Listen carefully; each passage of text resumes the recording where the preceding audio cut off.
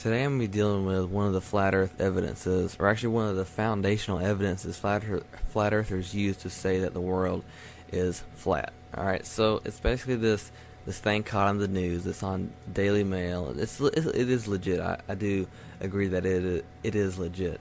Alright, so it says, amazing moment, a woman gives birth to a premature baby at 30,000 feet on a Taïwan to Los Angeles flight with a crew. Okay, whatever. So the thing about this is, during the emergency, they see the flight landed in Alaska. And what flat earthers say is that, according to the round earth, it's like Google Maps, round earth, see, they don't have the map right, because, see, if you have Taïwan down here, see Taïwan, see, zoom in, whatever, this is Taïwan. I don't know if I'm going to say it, whatever. Taïwan, there we go.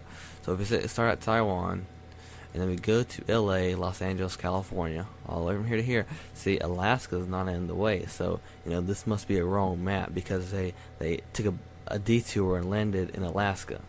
So the round world is actually wrong.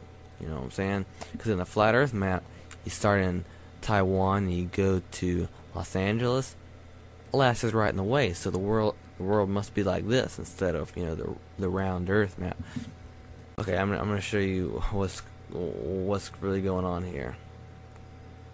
Alright, so what they're actually forgetting is that the Earth has curvature. Alright, so the Earth doesn't look like this. Alright, so let's go ahead and measure distance. Start in Taiwan. Let's go all the way to Los Angeles, and guess what? There's actually curvature. So if we take a look in the round globe model, you can see that's actually straight. Alright, so you think, oh, it's just bending. No, it's actually just around the curvature of the Earth.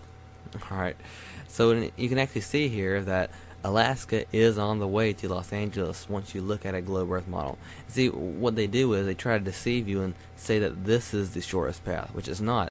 Shortest path between point A and point B, and that's around this equator right here. Not every equator is parallel to the equator around the Earth, alright? It's taking the shortest path, and that goes by Alaska.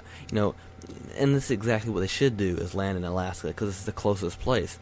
Should they go all the way 6,600 miles or take a detour to Alaska? That doesn't make any sense. Alright, they should go to Alaska like this. It's only 5,000 miles now. So it definitely does make sense to do a detour to Alaska once you understand about the curvature of the Earth, alright? See, they use this to say, but this isn't the round world, okay? This is a flat map. You gotta account for the curvature of the Earth, alright? You have to understand the way the round Earth works, and to be deceived by something like this means you're not looking at the full picture.